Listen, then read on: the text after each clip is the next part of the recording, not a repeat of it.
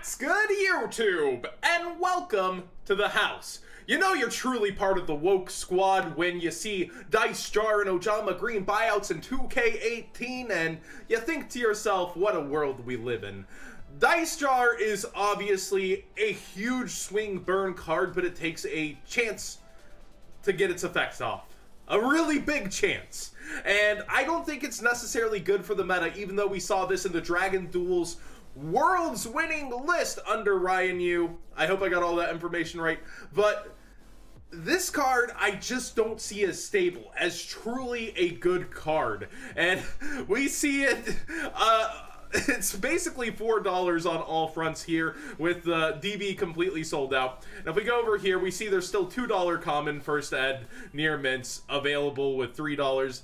People will keep listing these, but there's going to be relatively few quantities because Legendary Collection Joey's World is probably the easiest to get version with PGD. I mean, I guess you ripped open perhaps some newer released packs of this and DB2, but the quantity is relatively low on this card, especially in the near mint category, and I guess it was an easier target for a buyout than something like Chain Strike that is rational to perhaps be used. It sits at $1 a lot of the times, and you see many sellers that where you could get other things and get this on top way below market price. It's hit, you know, above that dollar mark a few times in history, and is definitely the more realistic. We see one on eBay. There's probably several. I don't have this. Oh, Chain Strike. Oh no. We see it, you know, at $1 in a couple places before it rises to $2 quickly.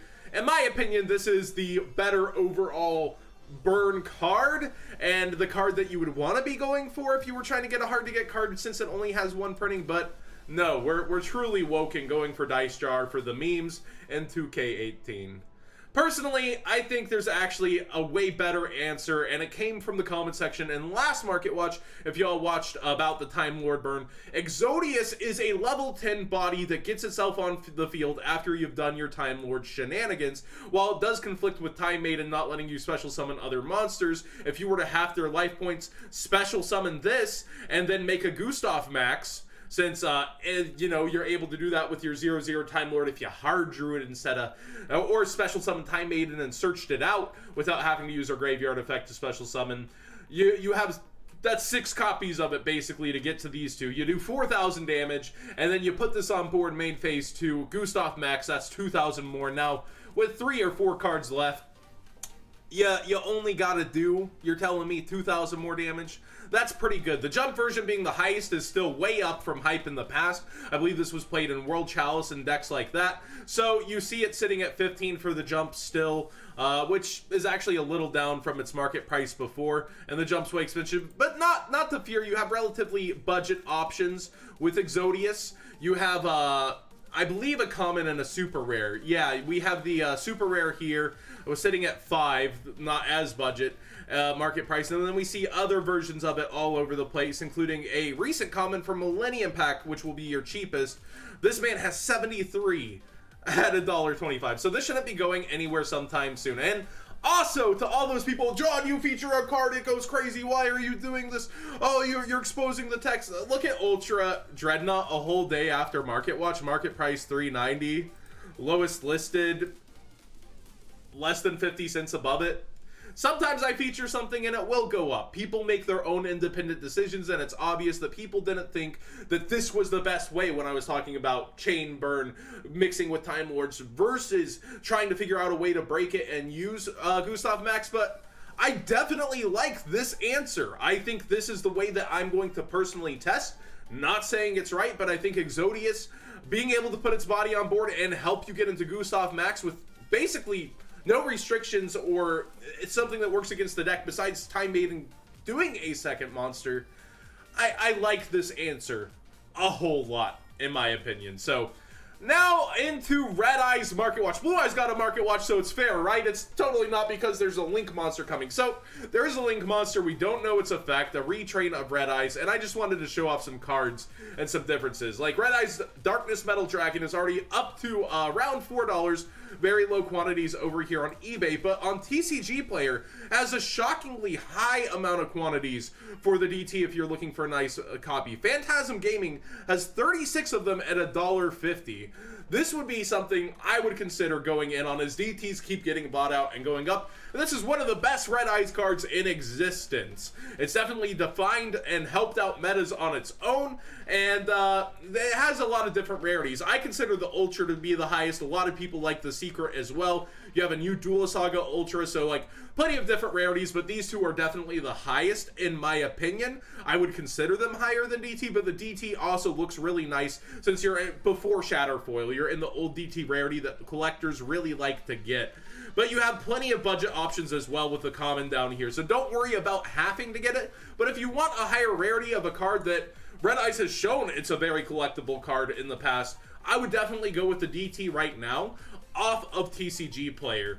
eBay's already showing, you know, hey, we've got the sales to go with it. I also see that Red Eyes Flare Metal Dragon Ghost Rare is up. It's, you know, probably been up. It has a market price of 15 versus 26. I did see this on VCTRFS's Market Watch. In my opinion, it's definitely a decent and stable card to get over time. It might drop back down from here, but it's a collectible Red Eyes Ghost Rare, and people have shown with their Red Eyes cards from that Duelist pack, Legendary Duelist, I don't know if you consider it a Duelist pack, that Red Eyes cards have a huge amount of collectability, and that this was sitting at 15, it was naturally going to go up over time. It's definitely a card that ends up used in rank 7 decks, period. It's got a great effect, it has a little bit of protection, and then you're also able to continue to charge them for activating any card or effect. So it's definitely a gatekeeper card that is pretty darn good, since we're talking about burn also, but definitely not going to mix with Time Lords, in my opinion. And then we see 30, 30, 30. Not bad at all in terms of, I would think it would already be at this price point, and I should have been checking back with it more often.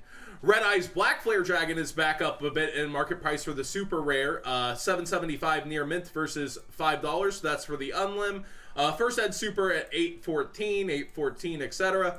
And then we go over here on eBay. There is a common version. That's what I wanted to show first. So don't freak out about having to get yours, but it's actually sitting at a stable around $2 common out of the legendary deck. So like people aren't going to rip open legendary decks just for one Red Eyes card, but it's holding a pretty impressive value. So let's go ahead and look up the super. I actually haven't done this on eBay yet. $6 for one. Let's see if they have multiple copies. Nope, just the one copy. And then we see that it goes for $7.50, then $8 quickly. So meeting back up where it is on TCG Player. This is definitely a decent card in their deck and one that you can want to consider having if you want max rarity. The super is relatively expensive out of core. But the Red Eyes cards just really seem prevalent in their prices. Red Eyes Insight was 3 lowest the other day on TCG Player. Now it's 4 lowest because there was such low quantity at the $3 mark. But it really holds the line at 4. There's so many sellers willing to sell this. Probably because they just ended up picking it out of bulk. I have one that I picked out of bulk on a table somewhere random. And we also see $3 on eBay still. So something to consider. It's still readily available at the $3 mark in English Rare.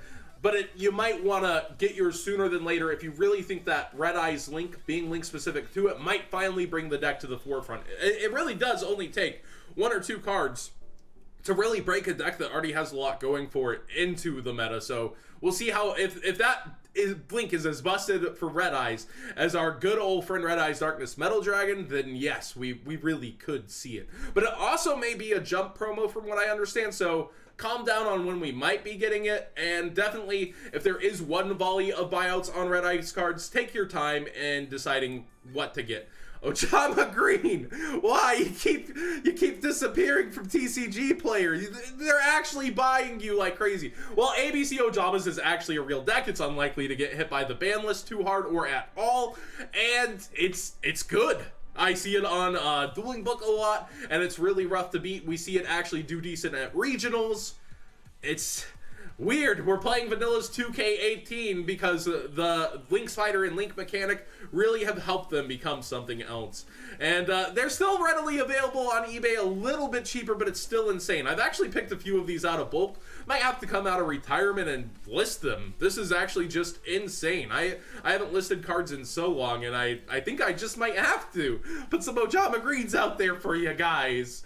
Oh man, I never thought I'd see the day that, you know, this would be hitting above $3. But that's the explanation again, because I've been asked it several more times. We covered the initial buyout, and it's just the hardest to get Ojama. That's what it is. There's only 3 printings of him. You want to play Ojama ABC, a relatively budget deck, something's got to give, and I guess this goes up. Is this more expensive than Secret Rare Buster? I actually have to go look. ABC Dragon Buster. I actually have to see. This is the world we live in. And finally, another buyout for you guys. Kozmojo is way up there, around $19. Tin Can's crept up a little too on TCG Player.